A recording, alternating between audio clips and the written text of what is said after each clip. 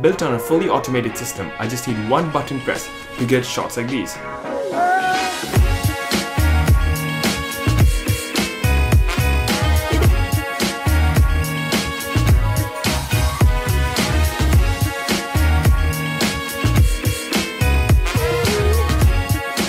Over 30 prototypes went into building this camera slider that uniquely uses a rotational mechanism to actually track objects as the camera moves laterally across the slider.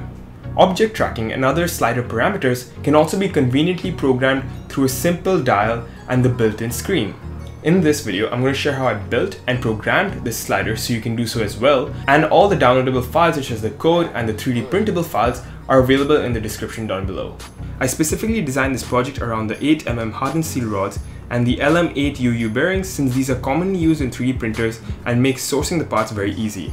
Speaking of 3D printers, all the physical parts are 3D printed. Here's how you can assemble them. The first step is to put all the electronics inside the electronics enclosure and put the two nuts inside the enclosure as well. Next, assemble the motor mount and have it ready to be attached.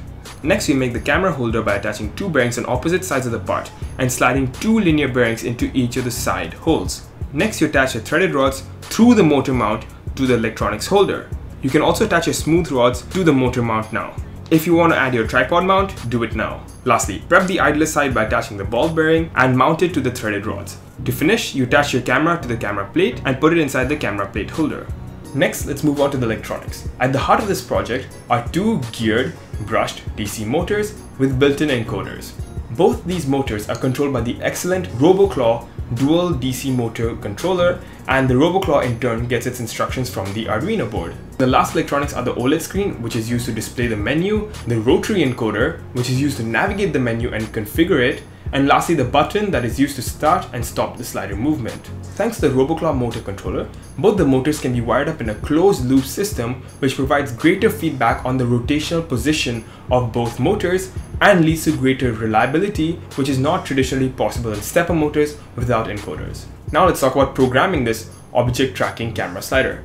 Now you see, programming was actually the hardest part of this project because from the start I wanted this camera slider to be fully controllable and configurable through a built-in screen. I wanted my code to be compatible with as many screens as possible, so I had to use the UAG graphics library. Now the UAG graphics library is great, but it relies on a picture loop which can interfere with the RoboClaw serial communication.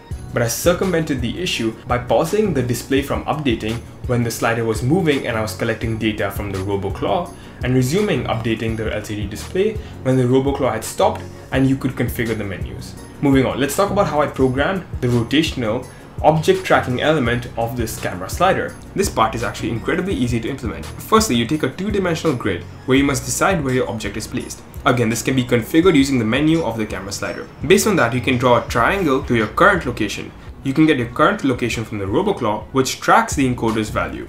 Once you have your current location in the 2D graph, you can use the inverse tangent function to get the angle the camera must be facing to point at your object. This camera angle can be mapped into a positional value that the motor spins to.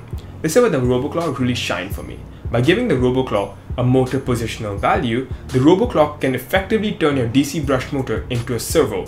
But unlike a servo, your DC brush motor now has a lot more torque, a lot more positional accuracy, and can rotate a full 360 degrees in any direction.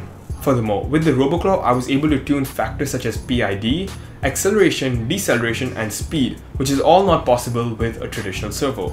Now we come to the fun part, how to operate this camera slider. Let's start with the menu. The menu I've designed looks like this. Twisting the rotary encoder here allows us to navigate the different options. We can configure the speed, X and Y position in millimeters, and also configure if the slider wants to rotate and track our object, or if we just want to do a simple sliding movement without any rotation like a traditional motorized slider. To select and configure any of these items, you simply have to click on the rotary encoder. Once you click, you can rotate the rotary encoder to adjust the value, and then click again to set the value and return to the main menu. Once ready, simply press the go button next to the screen and the slider does the rest. Having gone through over 30 prototypes and tons of code revisions, I'm really happy with how this project turned out. The star of the project for me was definitely the RoboClaw motor controller.